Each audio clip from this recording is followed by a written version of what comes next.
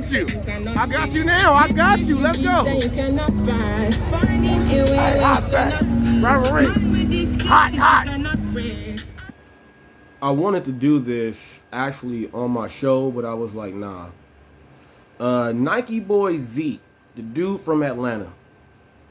Look, I'm from LA, Compton, Long Beach area. I'm from Paramount to be exactly. Same city where Swifty Blue is from. When he said he did work with somebody from Gundry Block, that's where I grew up at over there, on that side. You don't know what you're talking about.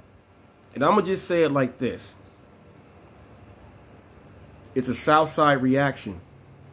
I've been watching my boy, Blue Devil, since he's been at 7,000 subs. He had like 15 now. He's getting it in. His channel's growing. He makes reactions off of actual videos. So in order to react off a video, you have to watch it and then react. We're going to talk about the video. I've made some reactions, but I have a live show. I'll talk about everything live. Okay? He's also a Southsider. So there are some point of views that he has to come from because he's a Southsider. Southsider reaction. It's in his name. He brings up videos now, just so happen that the hip-hop world is predominantly black. That's what it is. So he's talking about what's going on. But he speaks on a lot of LA stuff. He speaks about what he can speak about when it comes to the Southsider stuff. And then he speaks on what he can speak on when it comes to just the regular LA stuff, because you can't talk about everything. That's why Swifty Blue been getting in trouble. They silenced him. But this dude does reactions. Now, my channel's not that large. My channel just started January 25th. I'm at 3,242 subs. I'm almost at 1 million views. You know why?